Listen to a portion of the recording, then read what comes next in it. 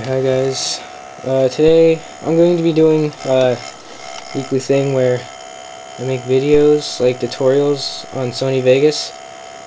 I'm going to try and do it once every week, a different tutorial for Sony Vegas users. Most of them are going to be harder tutorials, not beginners, so if you want to check out beginner tutorials, you could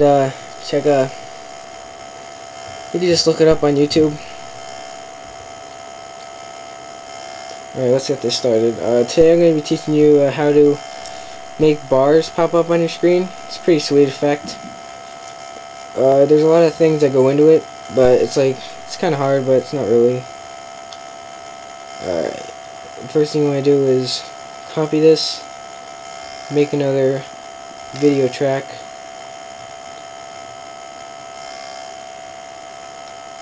and then paste it above it. So then you have the same clip right there. Let me change the settings on this real quick so you can see a little better.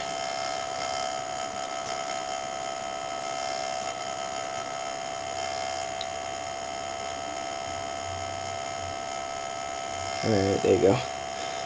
Okay, so now what you want to do is go to your top one, Video Effects. Now you want to go to your cookie cutter, Sony cookie cutter. You want to use this one right here. Double click that. Okay.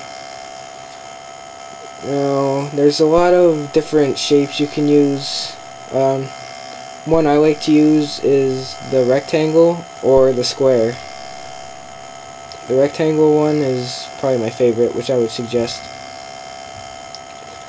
Alright, so now you want to find the point that you want the box to show up. And right here, look at that fucking KO. Fucking 76, baby. So I'll put that right before I get it. Probably like right there.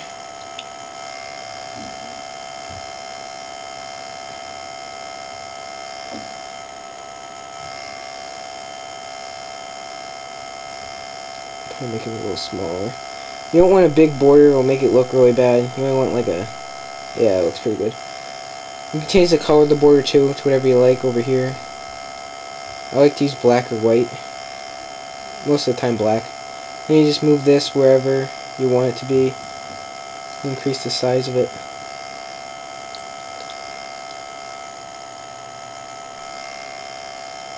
There you go. And you want to delete this first keyframe. You don't even need that. And that way, actually, okay. And then right before this, you want to move the border all the way down, like just before it. So then, if you watch, it appears, it just reappears. Then, like on the first keyframe, you might want to make it smooth, so that way it flows in a little smoother. And then you'll see that. And then you'll see the KO. That fucking 76 is beastly. And then right at the end, as soon as he drops down, right there is the point that you probably want to make another keyframe, and then a few seconds after, remove the border. Now there's a lot of different effects you can add to this, like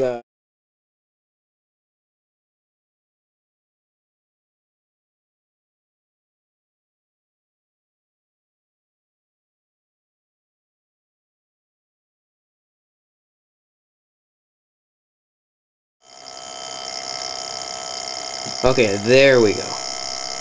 Now I went to delete this first keyframe. Oh wait, you can't. Shit.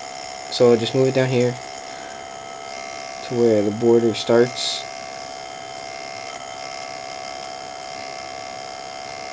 And right where it starts, I'll move the amount down. And then, actually, I'll keep it up. And then I'll make a new keyframe.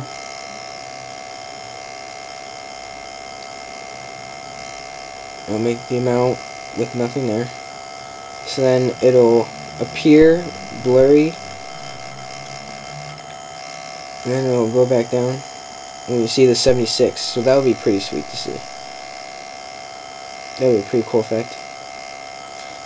Boom, 76. Now you may see that it's a little blurry in the middle. So right after you do, oh shit, it's a little blurry, but that's alright. This is just an example.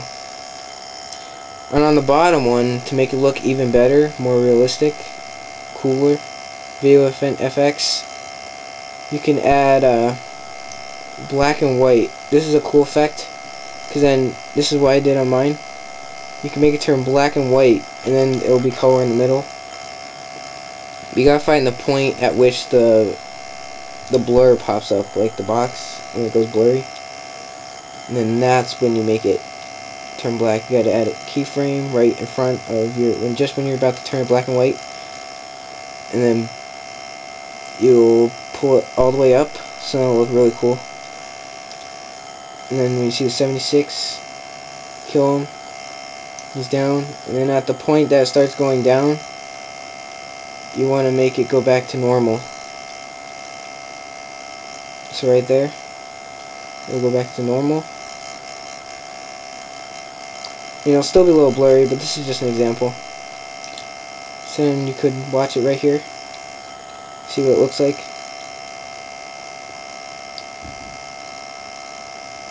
Bam. Makes it a little bigger so you can see it again. Oh shit. There we go. Might be a little laggy. There it is, the blur, and then the kill. Yeah, this is a quick tutorial, kind of quick, a little short, but it's a really cool effect. If you want to see some really good use of this effect, you can check out Boomer Twins. The link's in the description to his channel, and I'll give you a link to one of his vids that he uses this a lot, and he's a really good editor. I suggest you really watch this. It's really fucking cool. I figured this out by myself. It was pretty easy to figure out. You can be very creative with this cookie cutter tool. It's very cool. You can put a lot of different effects on the box or whatever. I'll be making COD 5 montages. Just wait. Just gotta get to level 65 and I'll start making some montages. So don't go all fucking ape shit. I'll start making some. This is just a quick tutorial, and until next week, I'll see ya.